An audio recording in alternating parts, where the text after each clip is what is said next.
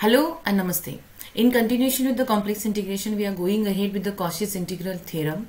Here in this section, we are going to go ahead with the introduction and the theorems. Along with that, we are going to define a flowchart to solve the different type of questions based on the Cauchy Integral Theorem and the corollaries on this particular theorem.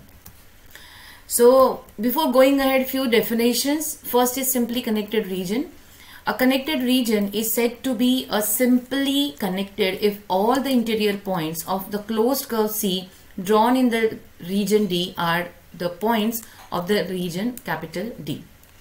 So this kind of figure will give you the simply connected region wherein this curve doesn't have any hole into it, or this curve is not intersecting itself. It is a simple closed curve. The starting and the ending point of this particular curve is same. Then if you are talking about a multi-connected region is bounded by more than one curve. We can convert a multi-connected region into a simply connected one by giving it one or more cut. Say for example, here in the multiply connected region, if you wanted to convert this particular multi-connect, so if you'll observe here, this is a hole into it. So this is a white part, or you can say a part which is not shaded is the whole but in particular region. So suppose we are making a simply connected closed curve and we are making a hole into it, that is nothing but the multiply connected region. We can convert this into simply connected region just by giving a cut. So suppose we have got this particular curve, and if we are giving a cut from this point and from this point, that means what we are trying to make this hole outside the curve. That means what we can convert this multiply connected curve using the simple connected curve.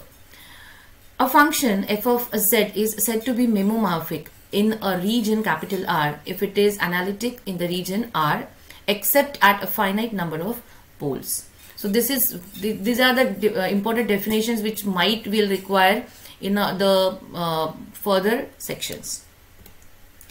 Okay. Now Cauchy Integral Theorem. So we are just dealing here with the statements because we will be concentrating more on the number of questions or to solve the different type of questions. So we are accepting this proof for this particular session without a proof. So we are just accepting the statements of that. So Cauchy Integral Theorem says that if f of z is analytic and its derivative f dash of z is continuous at all points on and inside the simple closed curve C, then integration of f of z dz over the closed curve C is equals to 0. Along with this particular integral theorem, we have Cauchy's integral formula. If f of z is analytic inside and on a simple closed curve C, that encloses a simply connected region capital R, and if small a is any point in capital R, then f of a is given to us, or f of a is equals to 1 upon 2 pi I integration f of z upon z minus a over the closed curve C dz, where C is described in an anti-clockwise sense or a direction. So we are accepting this two statements without a proof. Let us go ahead and concentrate on the flowchart, or you can say the way and how to solve the different type of questions along with the given scenario, given question. Now in the type 1, we have got integration capital F of z dz over the closed curve C is equals to integration phi of z upon z minus z0 dz, or integration phi of z upon z minus z0 to the power n over the curve C dz. Now what do you mean by that? This type 1 is all about a single point. So if we have got a single point in the particular region or a pole of the particular you can say a singularity of the particular function, then we can go ahead with this type of type 1. Again, in the type 1 there would be two conditions existing, that is of z0, one would be outside, one would be inside. How to deal with that? Now whenever we have got, so two conditions will exist here. So suppose we have got this z1 is outside the C.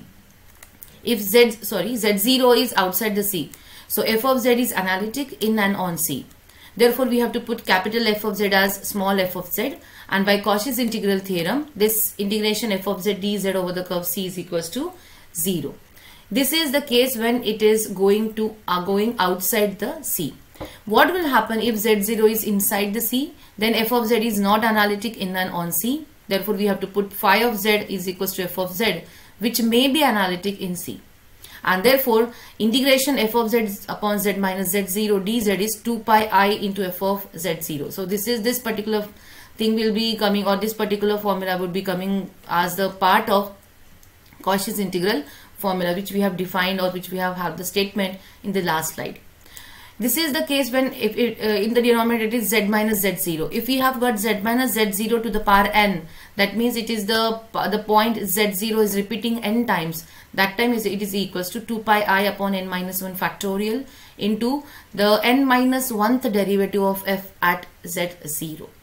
So this is about the type 1, which is dealing with the one single point z0. In the type 2, we have got two different points. Actually, it is actually more than a point, more than a 1 point, or more than a point. So what would be the scenario in this type of examples?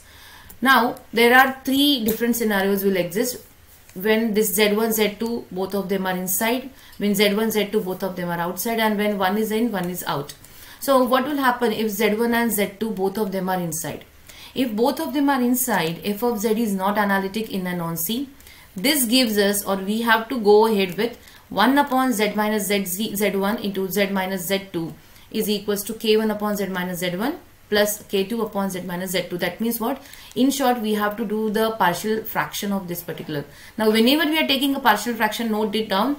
We have taken 1 upon the denominator. 1 upon the denominator. We have not taken any phi of z in the numerator. We have to go ahead with the partial fraction of this. After going ahead a partial fraction, we have to put phi of z is equals to f of z, which may be analytic, and we can get it. Integration of f of z, z minus z1 into z minus z2 dz is 2 pi I into k1 f of z1 plus k2 f of z2. This is the case when both of them are inside. Now what will happen if both of them are outside?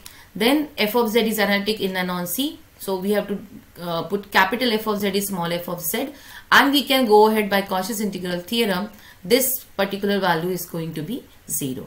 So this, when both the points are outside, we have to take the value as equals to 0. Then the case is when z1 is outside and z2 is in. So just please note it down. Z1 is out, z2 is inside. So if whatever the point we have got, so that means what we have to put f of z is phi of z upon z minus z1, which may be analytic in C.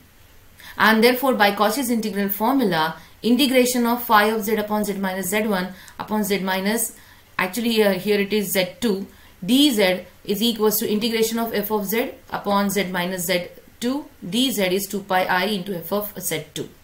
That means we have to take it here, the point f of z2 at the point which is inside this particular circle, or inside this particular curve C, closed curve C.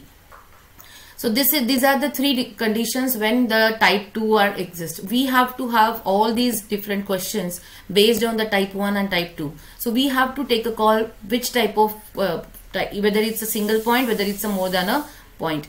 According to that, we have to go ahead and solve this different type of questions. I hope you have understood. Please stay connected and stay tuned for the upcoming session, which is completely based on the exhaustive different type of questions. Thank you. Happy learning.